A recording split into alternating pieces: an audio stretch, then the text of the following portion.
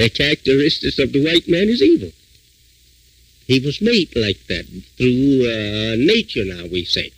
Naturally, he was made like that. We would say, the devil. We can say a devil cat out there, a devil element, or a devil we could call most any grafted thing a devil, you see.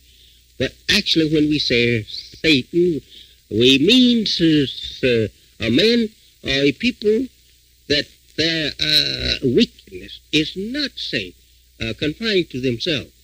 It spreads, and the others is affected by their wickedness.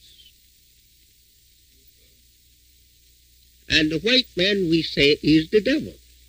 Why? Because of his weak, physically coming into being from the original man, or aboriginal people of the earth. When I met him, I looked at him, and he,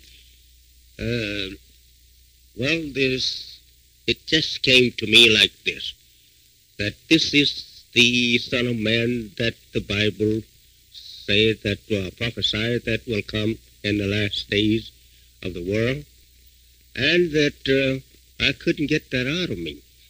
And I shook hands with him, and I said to him, I say, you are the one that the Bible prophesies that will come at the end of the world under the name Son of Man and under the name the second coming of Jesus. And so he looked at me a little stern, and then he smiled, and he put his head down to my beside my head, and whispered in my ear and said these words. He said, yes, I am the one, but who knows that? But yourself. And be quiet. His mother, he says, was a white woman, and his father was a black man. Yes, sir. He taught us that he was born in Mecca, Arabia, and that he had come in and out of this country for about 20 years before ever that he made himself known to us. He had studied, he says, out here, or rather he had enrolled in the California University there, and he lived with the white family out there, he says, while he was going to the University of California. How long he went to this university, I don't know.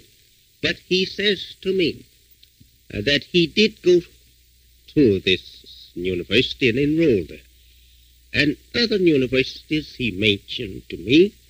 And finally he told me this, that he had studied every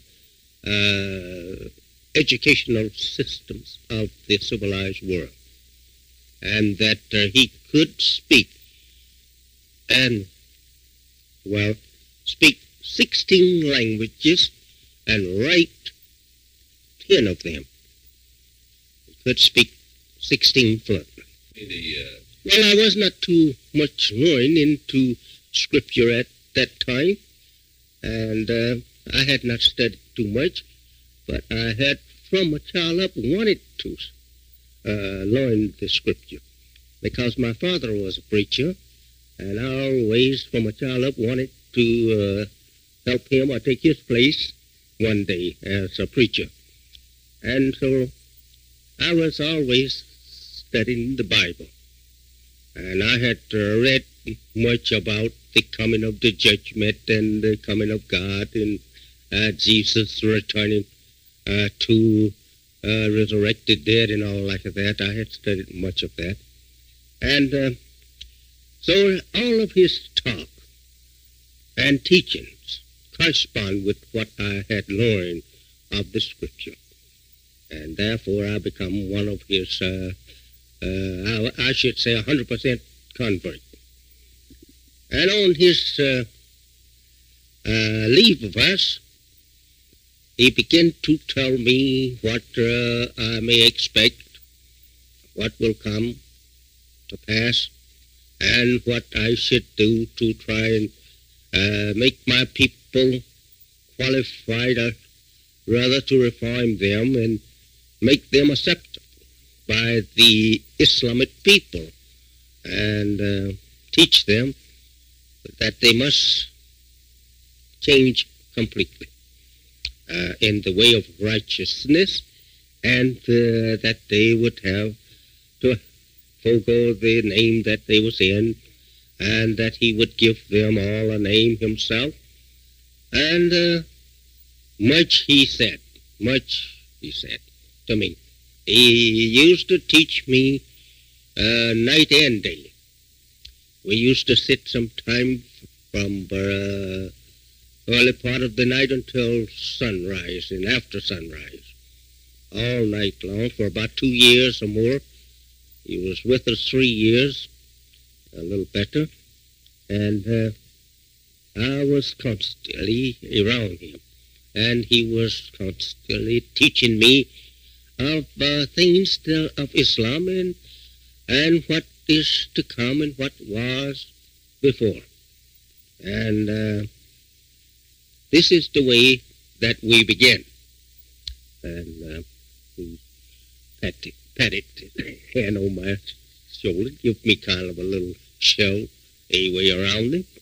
And there was some more there at present. And he started talking to some of them. And about a month later, he told my wife to tell me to go ahead and start teaching out there in the little part of, I would say, it's not a little part now, it's a very large part, in Hamtramck, Michigan. That's in Detroit. Hamtramck is in Detroit. And I was living in Hamtramck at that time. So he says to my wife, you tell him that he can go ahead, because I had wrote him. And he received my letter. And I was telling him what I could not tell him there in the public. And then he says to me, you go ahead and start teaching, and I will back you up. And I started teaching that he was the answer to the prophecy of the coming of Jesus 2,000 years after Jesus' birth, and that this is the man at that time. And so I did begin teaching that for the Son of Man, the second coming of Jesus is present. This is him now, here among us. But he didn't allow me to go too far with that kind of teachings while he was present. He told me, he said, you can do that after I'm gone. He said, don't talk too much about me. He says, no, he says, give them a little milk. That's the way he talked all the time. And he never would say anything hardly just direct. He would give it to you in a way that you would have to learn just exactly what he meant by what he said. And so he says, you cannot give babies meat. And I understood what he was referring to. And so he said, give little baby milk. He said, when I'm gone, he said, then you can say whatever you want to about me. And that was about it. And he named all of my family Muhammad.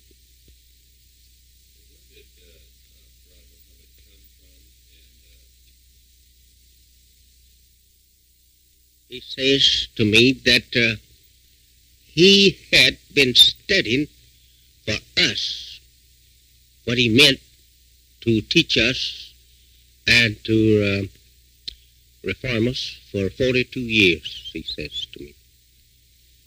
And that his father, he says, I should let the world know these things what he said to me.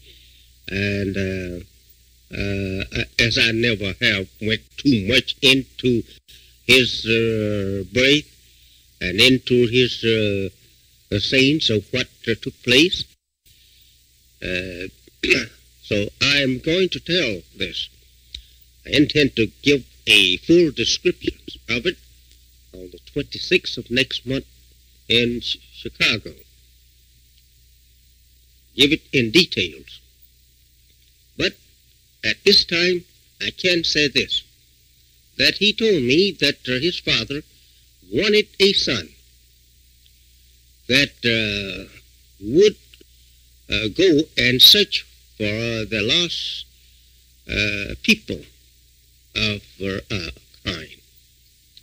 He said they had it in the Quran, they had it in the Bible, scriptures, that there would be a lost member at the time of the resurrection, and that they had to find that one because it did not give the location.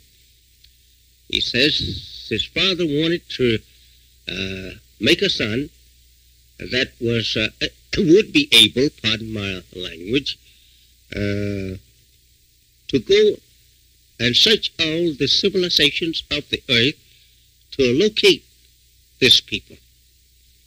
And when he finds them, he would be able to teach them and make a disciple of his own of them, to teach them, and try and get them together and return them again to their own people. And so he said he was that man, and his father, first child, was a girl. And so he smiled and he said he had to make another try for me. And he said that his father was darker than any of us that he was talking to at the time. So he's a real dark man. He was still alive. And he said, this is the way that this took place. He says, and now, he says, I'm here, and I want you to know, he says, I love you, and my father made me for you, and that we want you to know yourself, and put you on to your own kind. And that is what that he taught, and that of us, about our being away from our people, and that we was unqualified now to mix with them because they were Islam people and we were not, and that we didn't even know who we were. And so that was true, and that was easy to get over to us. And I taken all of this and I taught my people and been teaching them the same. But I never did go into his birth and how his father trained him and what all he said about that. Because I feared my people would not believe, since that they believe mostly spiritual.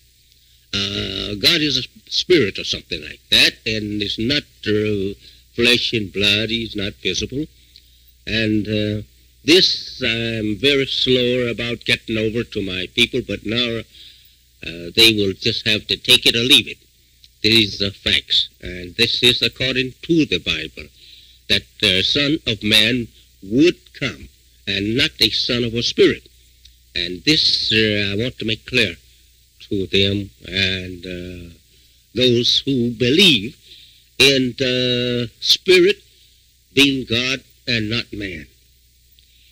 Main base of it all now is to show forth who is God, and he's not what they has thought he was, that he's in man and man is God. And so that is the way that goes. And in Chicago on the 26th of next month, I will go into detail of his birth and his childhood and his manhood. And show forth scripture that is relating to this coming of God in man. And the Son there, as the scholars know, it only means the way He has given it to me, that He was born from His Father, and to go after the lost found sheep, the Bible call it, and that Jesus made it in beautiful parables, that He will search for the lost sheep and all like that. It all now has been fulfilled, and this is it now that we are living in, and that my work from Him is to teach my people these facts and to reform them and make them what they should be, as they are children, as the Bible teaches, from God, but they are lost in evil and practice evil, and that they must now forego evil and accept righteousness, because they are creatures of righteousness.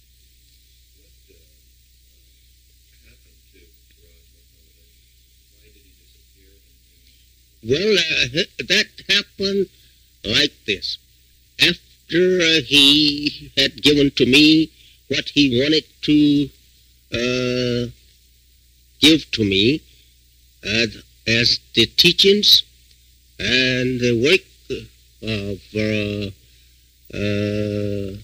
preparedness of our people, then it was not necessary for Him to remain here among us.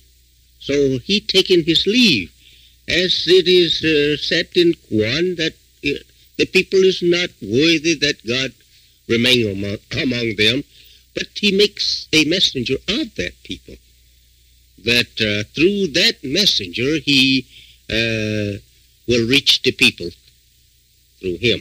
And the Bible is verified the same. And so He left, and that He gave me hint about His return, but now there is just as much prophesy that He will return or He will not return, as there is of His returning. Because the Bible say He will send His angels and they will take care of the gathering of His people. I don't expect Him to return in person, not like that, because there is too much for us to look forward to that He will not. It is not really necessary if He's going to send His own people, as they refer to angels, to gather the believers of my people. It's not necessary.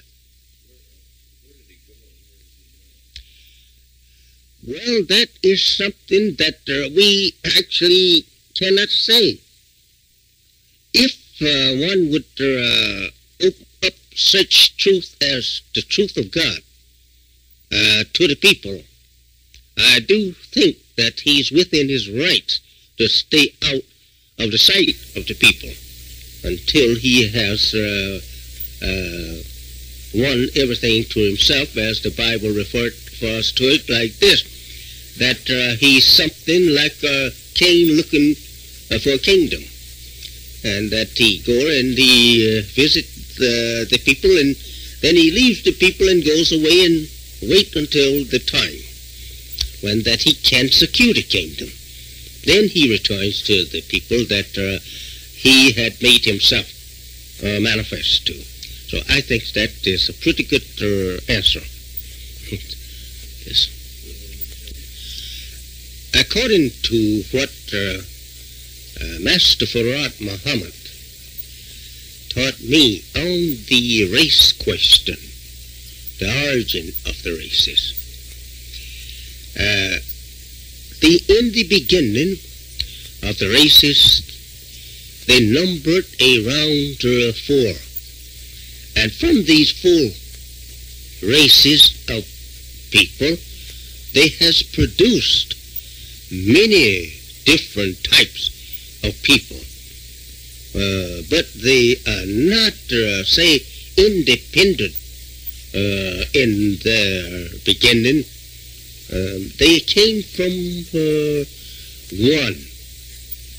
We say today we have lots of various color people all over the earth. From, we say, from brown to white. We are not all the same color due to intermixing with such colors as black, brown, yellow, and red and white. This has produced many other various colors. And the origin of it, according to the teachings of Master Farad Muhammad, to me, was from a scientist, a God. We see him. We see him as a God. Back 6,000 years ago, started we say a scientific, or I should say, a master grafting work on the human being to produce a new civilization, a new race of people from the original race of people, or aboriginal people. This man, Yaqub, who discovered in the journey of the black man that he had two people in him, and that he had learned through study and experimenting on germs that this second germ could produce a powerful people that would be able to rule that which they came from for around 6,000 years until the father or the aboriginal produces one superior to his man. And that was this, that he taken through experimental work on the germ of man, a people of what we call today a white race. But before he produced it, that white race, he produced it a brown race. He produced it a yellow race, and so on. There is his first grafting from the black man according to the teachings of Master Farad Muhammad, to whom we see him and know him today as being God in person. That this grafting, in its first stage, he had a brown race of people from a black people. And it taken him, according to the teachings of God, 200 years to produce that brown race. And he kept up the process of killing off the browner or the darker one and marrying the lighter one onto the lighter one. For another 200 years, he had a yellow race of people. And in this length of time, these brown people were spreading over the area, I would say migrating over the earth to find them a home to themselves. And so when the yellow race was produced, he started too, migrating over the earth. And from the yellow race, about 200 years, this grafting kept in process. There was on this same islet, well, it was an islet he was on, according to the teachings of Almighty God to me, in the person of Master Farad Muhammad, to whom praise is due forever. At that time, 200 years, keeping up birth control law This is what he established. He established it on this island, and there was his lab that he was working, we call it a human lab, to produce his man. And from this yellow race, he had a white race 200 years later from them. And this was the end of his work. This was the man he was trying to get to. That was our white race. And that made it, in the whole time of his grafting out of black, white, 600 years.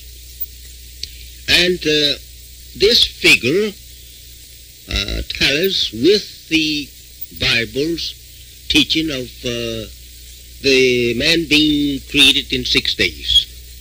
This days here you have means 100 years each, 600 years. And this also tallies with the creation of the universe. That's the whole entire universe, according to the Quran, was also created in 6 periods of time. And so Mr. Jacob, the mighty scientist of that time, he produced his man on 6, because it did tally with the creation of the universe, and it was to this number that he could not further his work. And they would be masters, gods, to rule the earth and the people, everything of life, for 6,000 years. And at the end of 6,000 years, the Aboriginal people will have at that time produced another one, mightier than Jacob in wisdom and knowledge. And he would be equal with that one that created the heavens and the earth. And he would have the power and the infinitive wisdom to make his word be as the first one. And this is the man we have before us. Today, the whole praise is due, Master Farad Muhammad is that man that have the wisdom or the knowledge, excuse me, of how the creation took place in the first place. That's what I mean, the creation of the universe, how it took place, and how life and everything began, down to 6,000 years of Mr. Jacob and his world, and the knowledge of the world to come, of which he himself is the God of. He's the God of the next world. He's planting it now. And that world that he will set up, we see now gradually merging in, will be forever. There will be no change in that one. Because, well, the scientists just don't see through the future any other change. And they don't have too much knowledge of his change, as he has not let go yet. He brought me up pretty close, but he has not as yet opened up, as we have in Bible and Quran. I have not seen and I have not heard, and it has not entered into the heart of us what that he will do. But we get a little influence now. We are right in his time. And we do know that he's going to bring about a complete change. As I study now, for 33 years after his coming, I have learned my own self from study of his words, what he said to me. That it won't be a world like we see today, nothing of the kind, not even to the Orthodox Muslim. Their world will not even be considered in his world. As the master scientist of God 6,000 years ago, Mr. Yakub, he did not make this world, your world, on the basis of our world. We have a complete new world and a new people in you. So will the great Mahdi, Master Farad Muhammad, he will also build a new world and a new people. And he did tell me that how that we would start taking a change in a new people. Now, just exactly what we will look like, I'm not too sure of that, but I do believe that he's going right back at the origin, but he's going to make a better people. What I mean to say, a people that will be more stronger physically, and they will be taught in such way that they can live much longer. Individual will live probably 1,000 or more years. And teaching something about the history, not the history, but about the people on Mars, he often would refer to me that just think of them living 1,200 of our Earth years. He says, and we die in less than 100 years. It gives me an idea that he wants to make a people that will live 1,000 or more years.